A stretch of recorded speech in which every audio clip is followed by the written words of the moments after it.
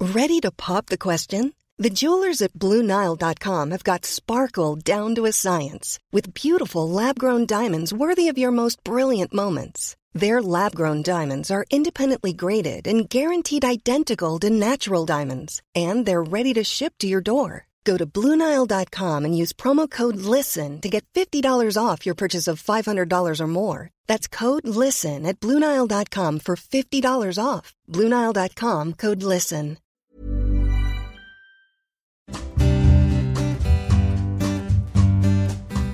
G'day and welcome back to Shares for Beginners. Now, my guest today is Ted Richards. My investment philosophy now is not trying to put all my eggs in one basket and try and pick the next best performing asset class, but rather taking a diversified view and getting exposure to multiple asset classes. Ted Richards is a behavioural economics investment expert. He runs the Richards Report Money podcast and is a former AFL player for the Sydney Swans and Essendon. Ted's currently the Director of Business Development at robo advice startup Six Park. Now, Ted, you didn't waste your time playing footy, did you? I hope not. Well, you picked up a Bachelor of Commerce from the University of New South Wales and then went on to complete your Masters of Business Administration in Finance. Did you have any time for fun? Well, I actually found that I played my best football when I was distracted and that I wasn't thinking about football too much. So I always just wanted to knock over a bachelor degree. I was actually playing really good football while I was doing it, and I thought, well, whilst I'm still playing, why not start the Masters? And I ended up finishing it, and once I finished that, I decided to, even though I was still playing, work in the industry. So admittedly, it was only one day a week on my day off from football, but I started working under a fund manager and learning from him and studying stocks. You had some money to invest when you were quite young playing football, and you made a few mistakes. Can you tell me about that? Yeah, sure. So I was drafted when I was 17, just finished year 12, and in the AFL system, when you're drafted, very lucky enough to come into a bit of money for someone of that age. And so I looked at different options, cash in the bank being one of them. And Dad, who's not from the industry, gave me a book called One Up on Wall Street, which is a bit of a classic, and it's about investing in the market. It was written by Peter Lynch. One Up on Wall Street, very briefly, is all about how you can outperform the professionals and when it comes to investing. But I ended up losing a bit of money in it. What were some of the mistakes you made? The investment that I made, and this is going back close to 20 years now, was in a company called Pacific Brands. And Peter Lynch, he one of his suggestions is about noticing trends and fads and looking into them and doing a bit of research. And I'd kind of noticed that I was starting to see Bonds undies everywhere. I looked into it and I found out that Bonds is actually owned at the time by a company called Pacific Brands. And what I didn't do was proper due diligence and actually look into the financials and look into what percentage of profitability Bonds actually brings to the parent company of Pacific Brands. And even though my thinking was actually correct in that Bonds was actually performing quite well, I didn't look into the fact that Pacific Brands at the time owned a lot of other companies that weren't performing well, that contributed much in bigger amounts to Pacific Brands' share price, and subsequently, even though Bonds was growing in popularity, Pacific Brands' stock price kept on going backwards. But I call it an expensive lesson. I should say that there has been a lot of changes within the industry about how people can get invested in the market, most notably with exchange-traded funds growing in popularity and index funds, because the reality is picking stocks, be it an amateur or even a professional, is really hard and it takes a lot of time. The reality is 90% of active fund managers actually underperform the benchmark. We always seem to be coming to ETFs now because, it makes it so much easier to get exposure to a broad range of stocks. And one of the main things we find with Shares for Beginners is that people don't, they need a diversified portfolio, and you get it automatically with an ETF. Yeah, so an ETF can get you exposure to stocks and asset classes that might be outside of your circle of competence. But at the same time, if you were really interested in proper research into an individual stock, there are some real questions that you'd want to know the answers to, that take time to learn about, looking at balance sheets and trying to associate the risks that may be inherent there. And more often than not, risks in balance sheets comes down to the debt. And then you want to be able to tick off the business model and form a view as to disruption to the business model and what the future of that business model might look like. It gets hard for mum and dad investors to form a view on management because I guess the people making the decisions about the company, you need to have a trust in them that they've got a track record that you're comfortable with, and then those 3 steps are hard in itself. But the last step of all, which this is just a 4-step process that I've used in the past, is on the valuation, and that's inherently complicated as to whether you're going to use a PE multiple, a discounted cash flow, or an EV multiple. And I know that I apologise, I'm using a lot of jargon there, but this is just I'm going to grill you. I'm going to grill you on them, Ted. Yeah, well, I apologise, but this is just the ways that people dig deep into balance sheets, P&Ls, and income statements, and all the financial statements to form a view of an educated view as to what the company might look like in the next few years. And a gut instinct isn't good enough. What is your 4-step process? It's something that I no longer use. I now invest mostly passively. I get exposure to different asset classes with index funds. I think concentrating on my asset allocation is far more important than stock selection. And so many people, I really just focus in on 2 forms of asset classes when it comes to investing, one of which we all love is Australian property. Australians just manic about the property market, but the other is Australian equities. But there's actually other asset classes out there like infrastructure, bonds, exposure to emerging markets or US shares. And it's my investment philosophy now is not trying to put all my eggs in one basket and try and pick the next best performing asset class, but rather taking a diversified view and getting exposure to multiple asset classes. So there is a smoothing of my overall return and not as much inherent risk as some portfolios have that may just load up on, for example, an Australian bank, an Australian miner, and possibly an Australian supermarket, and think that they're diversified.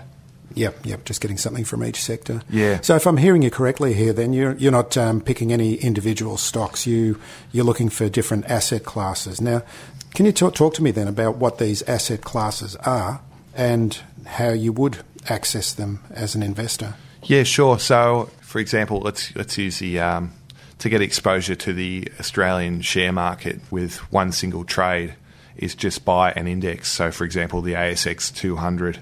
But then there's examples which are, I guess, a bit more sophisticated because it's how you can get exposure to emerging markets. And emerging markets contains countries like China, India, Eastern Europe, and Latin America. It's probably considered a bit more of a riskier investment, so it'll come with a bit more volatility, but the returns can be much greater than other asset classes. So what we've seen with emerging markets in 2017 was it had a fantastic year, returning mid to low 20s in terms of percentage. 2018, it's come back a bit, so it'll be interesting to see how it goes, but it's not about trying to time the market. It's taking a long-term view and using emerging markets as just one portion of your overall portfolio. And so you've got some growth assets there like equities, but you've also got defensive assets too, bonds and global property and infrastructure, which infrastructure are things like toll roads. And they may not be cool and exciting like a Facebook or a Netflix, but they've got a steady cash flow. Exactly. You're exactly right that depending on where you are in Australia, Transurban is one of the major toll road operators in Australia and has toll roads also in the US, I believe, too. And they're quite resilient, those cash flows, like you touched on. And if there is, a crash around the corner, your portfolio has a bit of a resilience to it to withstand those pullbacks in the market. Can you talk to me a little bit about bonds, what they are and how you would use them? Because we're getting confused with bonds as in Pacific brands and Bonds underwear and so forth. Very, very true.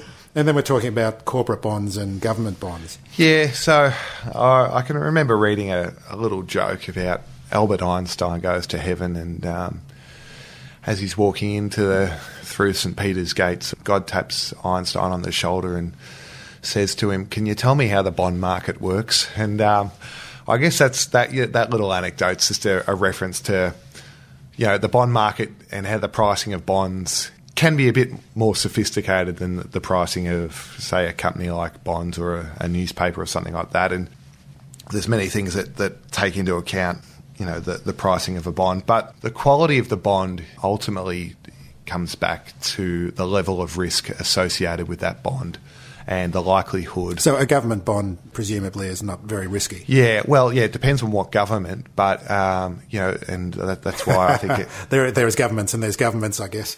Yeah. So you wouldn't compare an Australian government bond, and I think we might still be AAA in Australia, and the likelihood of us defaulting on that bond, say, compared to Argentina or even Venezuela.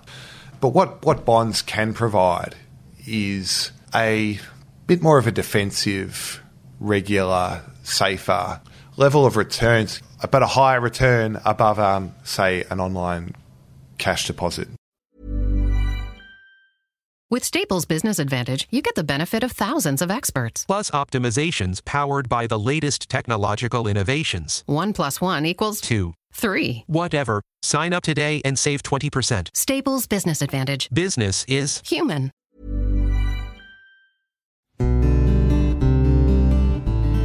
So talk to me a little bit about behavioural economics, which you studied at university. I wanted to do more study into behavioural economics because I could see so much of our education and what we've been speaking with clients is about logical, rational things about diversification, keeping your fees low, asset allocation, stock selection.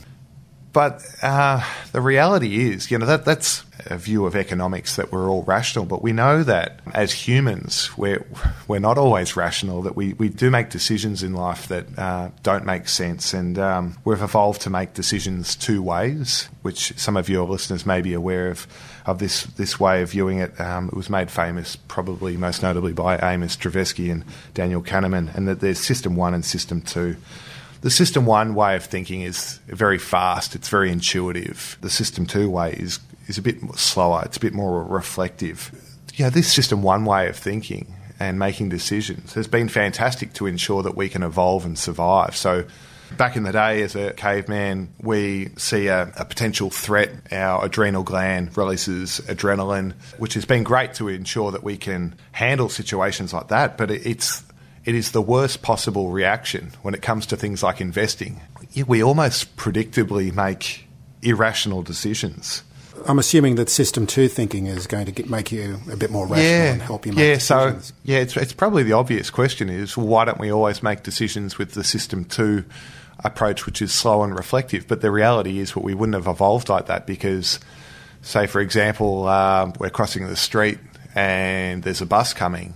If we're always reliant on System 2, we'd stand there and would weigh up the pros and cons of moving and whether we should move or we shouldn't. And before we wouldn't be able to react as quickly as we can to make important decisions. So that's one aspect. But the other aspect is we're not always aware of how we're making decisions, whether it's System 1 or System 2. So I can also touch on some of these biases that we have, which tell us about some of these biases. Yeah, so I'm sure your listeners have been aware of these because it's I'm seeing it right now in the media a lot, especially with confirmation bias. I do this myself. We all do this.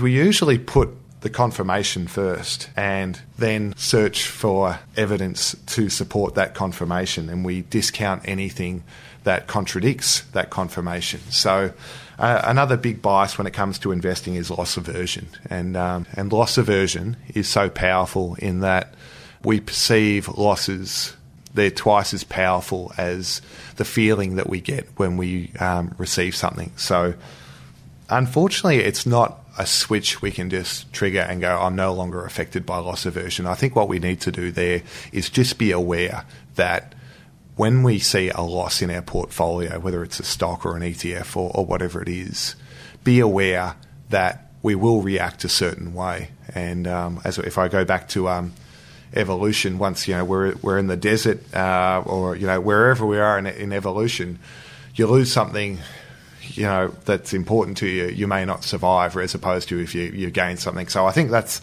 the origins of why this emotion that we have when we lose things is so powerful.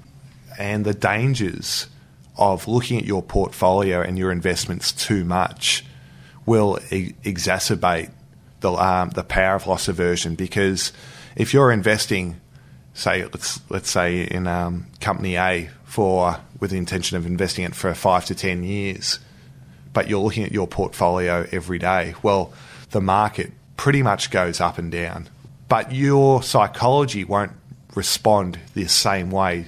Some other biases that we're influenced by that I think listeners might be aware of is recency bias, in that we put a greater emphasis on things that have happened more recently than things that may have happened in the distant past. And actually, what's something that's quite recent in the news? Well, Australian property market, it looks like in Sydney and Melbourne has gone backwards, and people may be putting more of an emphasis over that as opposed to zooming out a little and looking at how property has performed as an asset class over multiple decades. And I guess putting more emphasis on that as opposed to what might have happened in the last 6 months.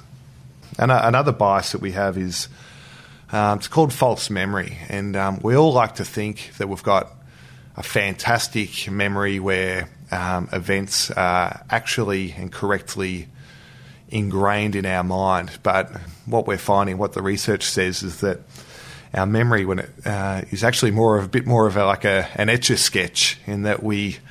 for those investors that were invested in the market back in the financial crisis of 2008 and 2009 might think that they actually handled the crash quite well, and that it's never going to happen again to them, etc., etc. But we do know that the best indication as to how someone's going to perform in the next crash is not what they think will happen, but actually how they behaved in the most recent crash.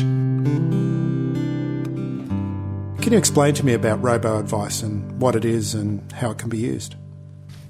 The term robo-advice is a bit of a horrible term, but in reality it's just the same as normal investment management, but instead of being done face-to-face, it's done online. So there's no sophisticated AI to it at all. It is just getting people invested according to their risk profile, managing the portfolio for them, and doing it all for a low fee.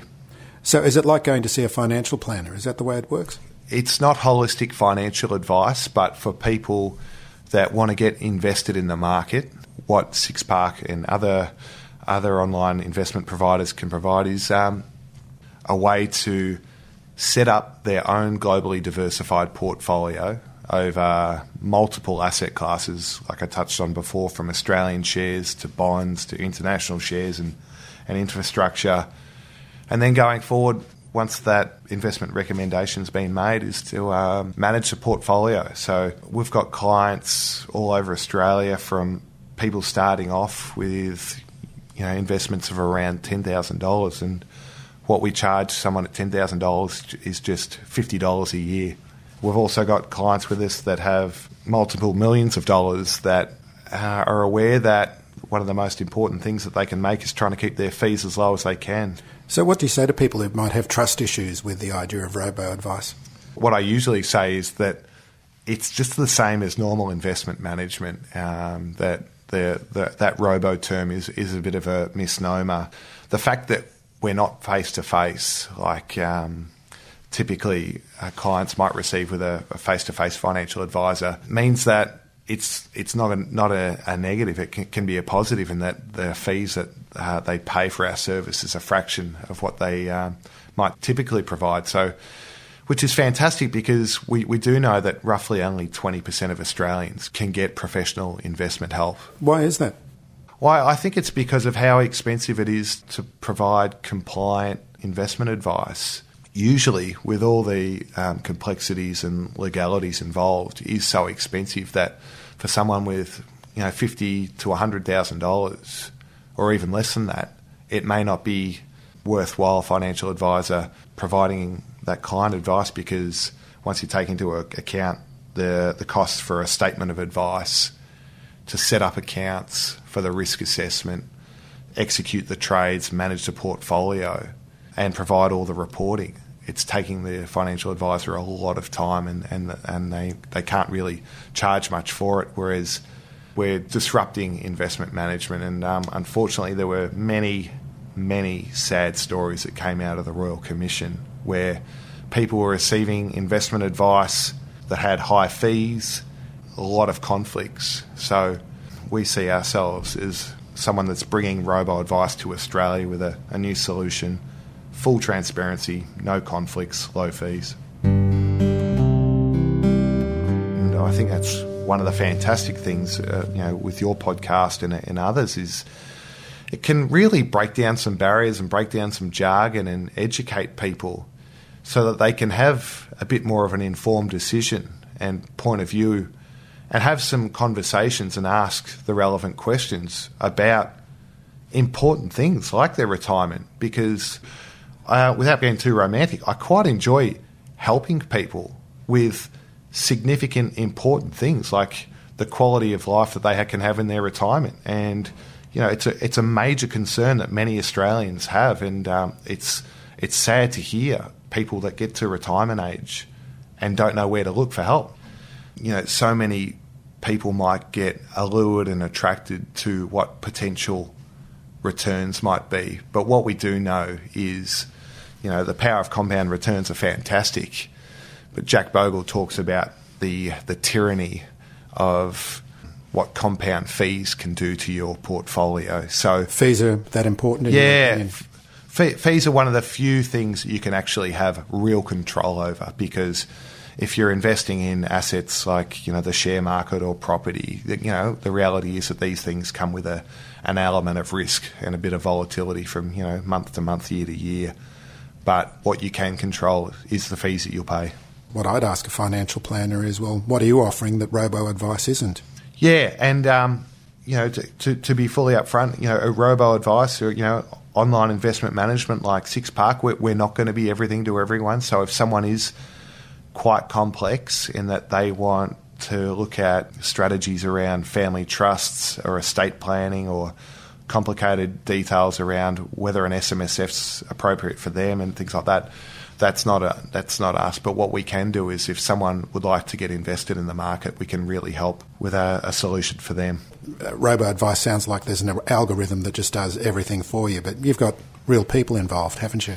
Yeah, and that was a reason why I was so excited to join, because I could see my teammates and I could hear the conversations in the locker room about footballers that we've been lucky enough to earn an income where we're able to put some money into investments, and I hear about these poor investments that teammates made that coming from people outside of any form of investing background. So to come to Six Park with an investment committee with Brian Watson, who's the founder of Six Park, who was the chairman of JP Morgan, when the Australian government set up the Future Fund, they asked Brian to sit on the board of Guardians to help manage that. I think the Future Fund's now up to over $160 billion.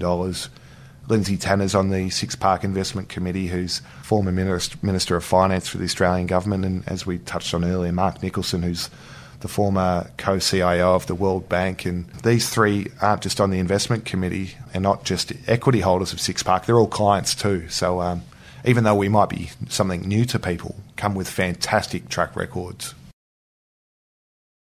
You were talking about a PE ratio before. What's the PE ratio? The PE ratio, it's bandied around a lot. So that's just price to earnings per share. So it's normally price of the share divided by the earnings per share. So it normally is spoken about as a multiple. And I think the market average of the Australian share market around now might be a PE of about 15. So if something is a PE above 15, something in a 30 to 40, that would be considered a very high valuation. So that must be a very good quality business. Whereas if something was a PE of, say, in the low single digits, 3 to 5, that might be considered a poor quality business. Did you mention PV as well?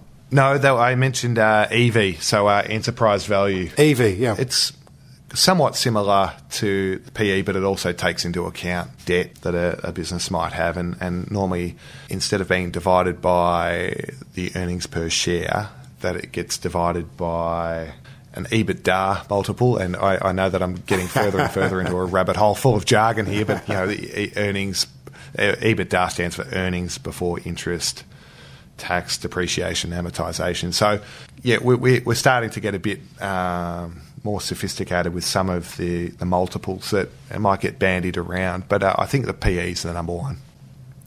Talk to me a little bit about risk appetite. What does that actually mean? Well, I think what we know, is if we're looking at things from a behavioural point of view, it's incorrect to think that everyone's the same. Some people are happy to take on a bit more risk and can sleep well at night. Others are a bit more conservative and can't handle that volatility. And also some people are close to retirement or in retirement and shouldn't be taking on the risk that, say, someone in their 20s or 30s might be quite easy to take on because they've got decades in front of them before they'll retire. So that risk profile is so important just to ensure that it aligns with the strategy and that the investor's after. So that's really proportional to how well you want to sleep at night, I guess. Well, that comes into it, and because, like I said before, we can speak about asset allocation, low fees, performance, and all these little things. But the reality is, markets go up and down. Okay, Ted, it's been great talking to you. But before we finish, who's your tip for this season? Are you talking AFL? Well, I'm not talking shares anymore. No, well, I found Geelong a real surprise packet this year for how well they've been able to improve, in less than 12 months. But I still like West Coast for their ability they're so hard to beat at home, so they'll probably get a home final, and if they can't get beaten there, they should make their way to the grand final, and they proved that they can do it last year. So, but who knows? Maybe I'm just influenced by the recency bias because they won it last year. Ted, thank you very much. And also people can listen to you on your own podcast, which is the Richards Report. Yeah, thanks for that. And if I could just ask you as well about if people want to get in touch with Six Park for some more advice, how can they do so? Give us a call. Our phone number is 1300 851 779, or shoot me an email, ted@sixpark.com.au. And the other thing that I'll say is it's free to take our risk assessment. How much do you need to actually get started investing with Six Park? Our minimum investment is $10,000. That's what we can provide Australia, is the opportunity to get professional investment advice at a much lower price point. But and at $10,000, your total fee would be $50 a year. At $200,000, it drops to 40 basis points, which is $800 a year. And for our clients that are $500,000 and above, it drops to 30 basis points, which at $500,000 is $1,500 a year. Ted Richards, thanks very much. It's been great chatting. Thanks very much for having me. Thank you very much. That was great. No worries. So this will be quite a sizable audio file. I'll work. Shares for Beginners is for information and educational purposes only. It isn't financial advice, and you shouldn't buy or sell any shares based on what you've heard here. Any opinion or commentary is the view of the speaker only, not Shares for Beginners. This podcast doesn't replace professional advice regarding your personal financial needs, circumstances, or current situation. And I'd also like to say a big thank you to Christopher Soulos of Garlic Breath Studios for all the fantastic help with the music production.